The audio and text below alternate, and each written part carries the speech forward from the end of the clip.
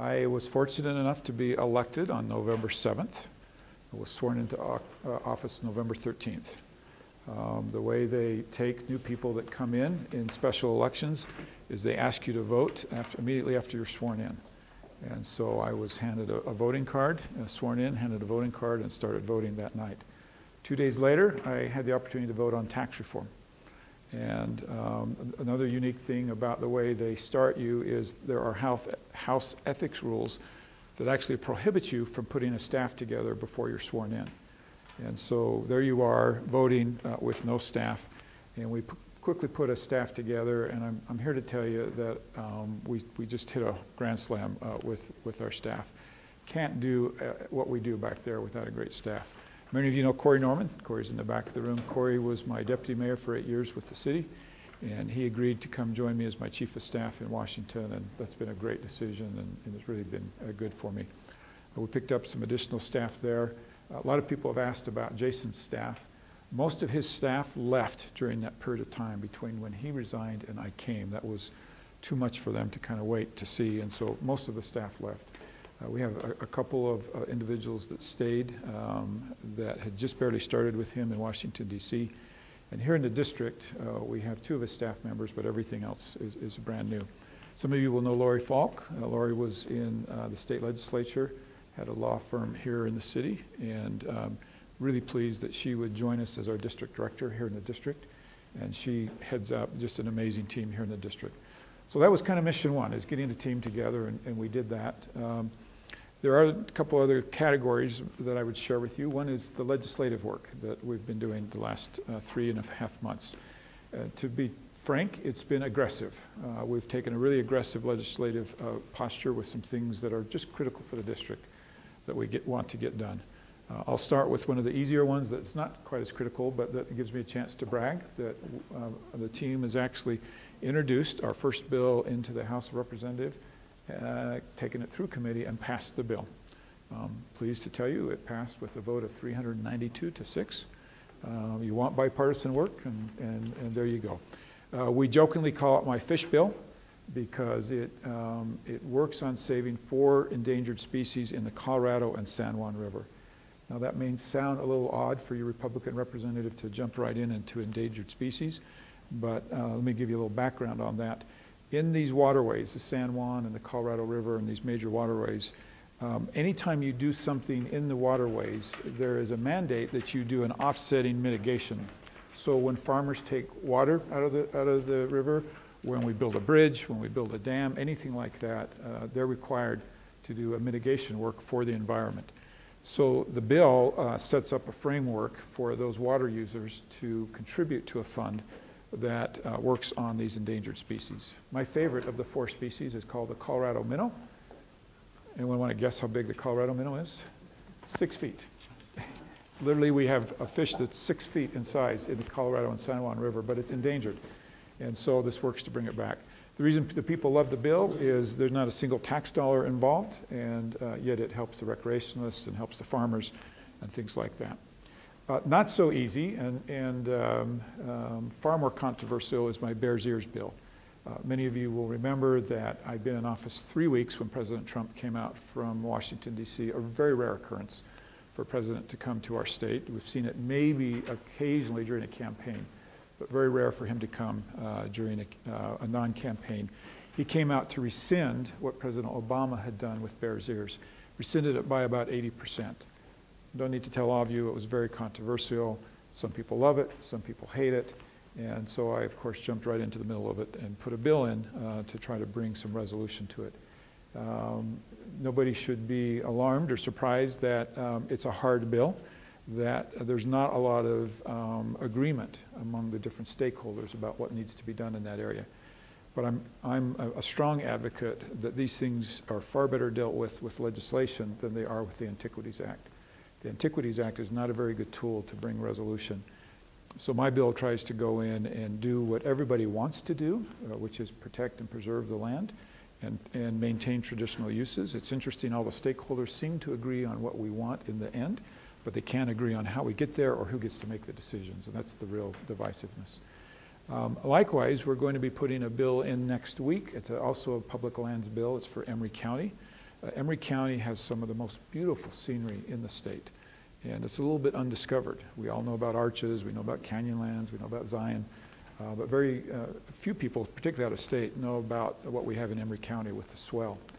And they're trying to get ahead of an Antiquities Act declaration from a president by putting a lands bill together that would make that unnecessary. It's a good bill. They've been working on it for years. The timing is just perfect, and they've come to me and asked me to run this bill because of the timing. The timing is that we have Congressman Rob Bishop in charge of the Natural Resource Committee in the House, and Senator Hatch, who has agreed to champion this cause in the Senate. And we think we can actually get this bill through in this legislative year, which would be just a great achievement. I also have a bill in called my Rural Broadband Permitting Bill. One of the things that I learned as I got into this is that the wonderful economy that we're enjoying right here in Utah County is not shared by a high percentage of the landmass of this district. Our rural areas are really hurting. If you just go 60, 70 minutes south of here, you get into double-digit unemployment and some real difficult economic conditions. So one of the things that I'm working on to try to help them with that is getting broadband into these rural communities. 90% of the land in these communities is federal land. And guess what? The federal government makes it really hard to permit for broadband. So the broadband permitting bill eases those restrictions on going across federal land, helping economic development in these regions. That's what we've been doing legislatively. Let me tell you what we've been doing in the category of constituent outreach. I have a team that is going crazy and setting up town hall meetings. We've completed somewhere, there's a little bit of discrepancy between 28, 29, and 30 town hall meetings in the last 33. See, you can see the discrepancy. Let's just put it this way, dozens of town hall meetings in the last several months. I come home for the weekend, the team will set up 5 town hall meetings just in a weekend. These have been really good experiences. These have been groups generally between 50 and 100 different people, and it's been very good for me to hear what's on people's minds, to have to come back and be accountable to these people on what I'm doing and my votes, and we've really enjoyed them. I do think that's a little bit of a record. I'm not sure that we've had somebody do that many town hall meetings before, but I made some promises when I was running that I would do these town hall meetings, and just feel like they're incredibly important, a tool for reaching out and understanding what's on constituents' minds. We've put that as a companion with Ask Me Anything sessions from Washington, D.C., where we hop on Facebook Live and let people ask me questions back there. And of course, the traditional social media tools that we're using to reach out and try to share what we're doing. Another major thing that a new congressman does is get himself or herself on committees. And it's a very important thing because it casts the die in many ways about where you're going to go. These committee assignments are very political in nature. There's a lot of jockeying to get the right assignments. It's complicated when you come in midterm like I did, because normally when you come in with a bunch of other congressmen, there's all these vacancies on the committees. And when you come in midterm, you don't have those same opportunities. So I was really pleased when they reached out and said, we'd like you to be on the Small Business Committee. I love small business. I had a small business. My father had a small business. Much of the economy here in our valley is based on small businesses, and even the businesses that are large were small businesses, many of them here in our valley. And I have found a very important role, and a role I really enjoy, advocating for small business. It's not unusual that I find myself in these committee hearings kind of pounding the pulpit and saying, we have to understand what it's like for our small businesses when we overregulate, when we overtax our small businesses, and that's a role I've really enjoyed back there. In addition, I was very pleased that they extended an invitation to me to be on Foreign Affairs. Foreign Affairs is a very important committee, especially with everything that's going on. I'm on 2 different subcommittees of Foreign Affairs. I'm on Middle East and Eurasia and emerging threats. And you well know all the things that are going on right now in the world dealing with these regions. So having an opportunity to serve on these committees, I think, is critical for our district.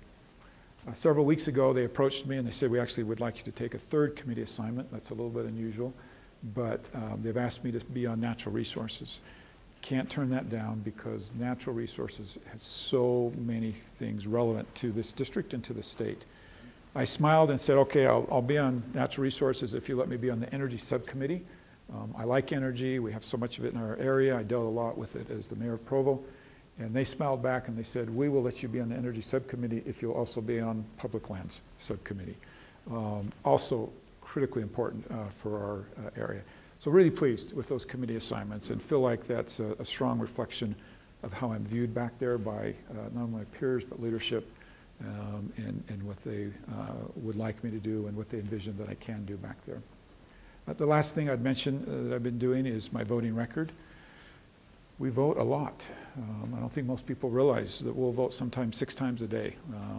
And in a week, it's not unusual that we would have voted on several dozen bills.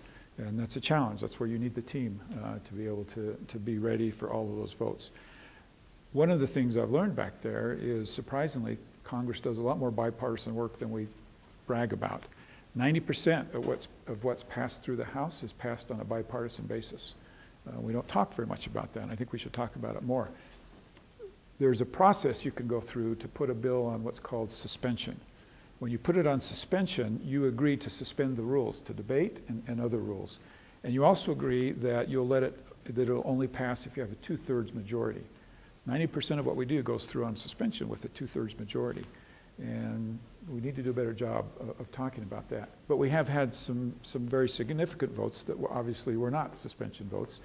The tax bill I mentioned, it was a lot of fun to be back there and vote on the tax bill. And I also found that as the tax bill went through the House just 2 days after I was there, and then it went through the Senate, there was a window of opportunity when those 2 bills had to merge.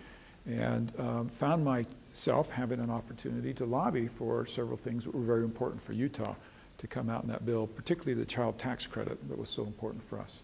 And I want you to know that your whole delegation, both in the Senate and the House, was very engaged in enhancing and protecting that in that tax bill. We've also had some serious, substantial budget votes, and I suspect some of you will want to talk about those in more detail tonight. About a month ago, we voted to raise the caps of the amount that we spend, and that was a vote. When the moment I heard about it, I just knew I couldn't vote for that, and so I voted against that. And just last week, we voted on the increased budget of hundreds of billions of dollars, and likewise, I knew that I couldn't vote for that as well, and I voted against that. Yeah, thank you for acknowledging that. I think that's one of the things that's really important is to come back and get that feedback that you do appreciate that. So thank you. So that's what I've been doing as your representative back there. It's been fast-paced. It's been fun. I'm learning more than I can imagine. I tell people that it's a little bit like going to the Super Bowl. In some of my conference meetings with my fellow Republicans, we sit in a very large room like this. They put a microphone on both sides of the room. They close the doors. And my peers line up on these microphones, and they debate issues in a passionate, informed way. And I sit on that front row, and I just absorb it all. And it's been a fascinating experience for me.